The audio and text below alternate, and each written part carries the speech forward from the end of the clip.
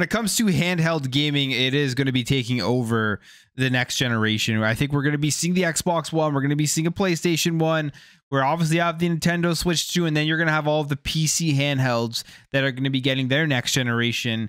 The Steam Deck 2, the next Asus ROG Ally, the next batch of Lenovo Legion Go's, especially the ones that have the Steam OS built into it, which I think is going to be a massive seller for Lenovo. And I think Xbox should follow along those lines and give out their OS to other handheld manufacturers so you can pick the Steam one, the Xbox one, all of that type of stuff. It'll be an interesting thing to see play out. But one of the things that I think holds back handheld gaming right now for a lot of people, including myself, which is why I don't have my ROG Ally anymore, is just simply the battery life. It's almost pointless to have it as a handheld because you always have to have it plugged in to a power source when you're playing any games that is semi-demanding, as the battery dies very, very fast. And at CES 2024, we may see an improvement on this now, as AMD has announced their next APUs for gaming handhelds. And one of the things that they are boasting is unplugged gaming, better battery life, which has me very excited for the future,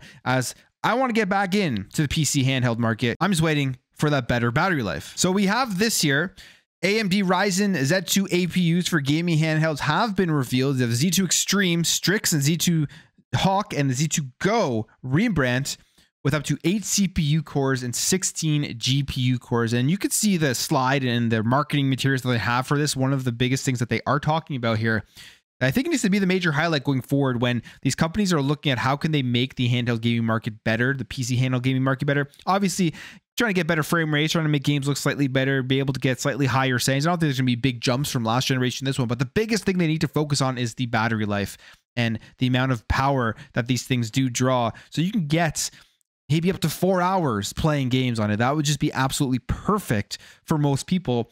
They highlight here that there's going to be console class gaming in the handheld, and you can stay unplugged for hours to game wherever you roam.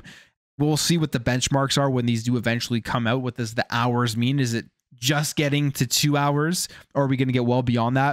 And then they also say maximum gaming fidelity enabled with AMD's gaming technologies. And here are some of the Z2 series processors and what we can see in terms of where they are going and the products that they're bringing them out with. They're saying they are significant and growing, which this is not surprising. This is why you're seeing everybody go there. And you can thank the Steam Deck for this. You can thank Valve for kicking this off. They came out with the Steam Deck, and I think that was kind of a test for a lot of people looking at it and saying, how well is this thing going to sell? People really want handheld gaming again. Because we had an era where you had the Game Boy Advance, you had the DS, the 3DS, the PSP, the Vita, and you had handheld gaming that was just massive. And people were really enjoying that stuff, at least specifically on the Nintendo side, as those are generally their biggest selling products. Even if you look at the current Nintendo Switch, it's essentially a handheld. And then it was just left up to Nintendo to continue with this. And then we saw Steam come out with the Steam Deck, and now we're seeing all these other companies jump into it. They're saying here that more OEMs are adding designs into the market, which is very cool. And battery life and software and performance leadership is basically what they are focusing on for how can they bring this thing forward into the next generation of handheld gaming. Now, in terms of the actual SoCs themselves, the Z2 Extreme, this is going to be where you're going to get the best performance, you could say, when the next come out. They say the AMD Ryzen Z2 Extreme is going to be the ultimate gaming handheld APU with a total of 8 cores and 16 threads, and will boast a maximum boost clock of 5 GHz, 24 megabytes of cache, and a TDP of 15 to 35 watts, and a 16 RDNA 3.5 iGPU cores. The chip is based on the Strix die, which will be the first true SoC for handhelds with the Zen 5 core architecture. And then you have just the Z2. Basically, a lot of it is the same here. Has the 8 core, 16 threads based on the Zen 4 architecture, and a maximum boost clock of 5.1 gigahertz at 24 megabytes. But it only has the TDP of 15 to 30 watts, which I believe that's currently what is on the ROG Ally. It goes up to 30 watts for the TDP, if I recall correctly. And then 12 compute units based on the RDNA 3 core architecture. And the Z2 SoC is based on the Hawk Point refresh architecture, which offers around 16 tops of NPU performance, which is a slight uptick from the Phoenix SoCs that were featured in the Z1 lineup.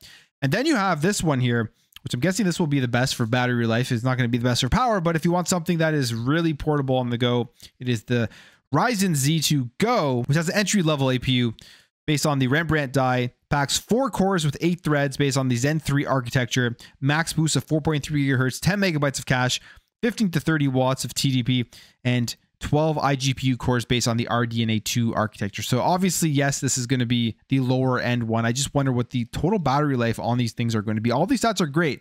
For me, I don't need the best looking games or the best frame rates when I'm playing in handheld. I just really want to see how long these things can last right now going forward. And here is just the overall comparison. Now, these are all coming in Q1 2025. And you have to ask yourself, going forward with the whole talk about handhelds coming out from more manufacturers, specifically from PlayStation and Xbox, are they working here with AMD right now with these chips and building up their handhelds with these in mind? Maybe that's why they're waiting to put these things out, or any sort of announcements, because they are waiting for this stuff to get announced, and then they're going to be able to put those into the upcoming handhelds. We will see. We're going to get a lot more information this week. CES is going to be a ton of fun, and I can't wait to see more about it. But yes, gaming handhelds. This is going to be the future for the next generation. This is going to dominate far more, I believe, than the at-home consoles, especially with something like the Switch 2 that is going to be announced very soon. We've seen pretty much everything about the Switch 2, the Joy-Cons, the dock. We've pretty much seen what's going to be on the motherboard. If all that stuff ends up being true with these leaks, it's pretty much been revealed, and it's looking good. I mean, it's not looking too powerful or anything crazy like that, but it's looking like it's going to be a nice upgrade from the current Nintendo Switch. We also saw some new features about potentially the Joy-Cons being used as a mouse, which is something we'll probably talk about in another video. But I will end the video there. If you did enjoy this video, hit that thumbs up. If you're new here, hit that subscribe, and I'll catch you guys in the next video.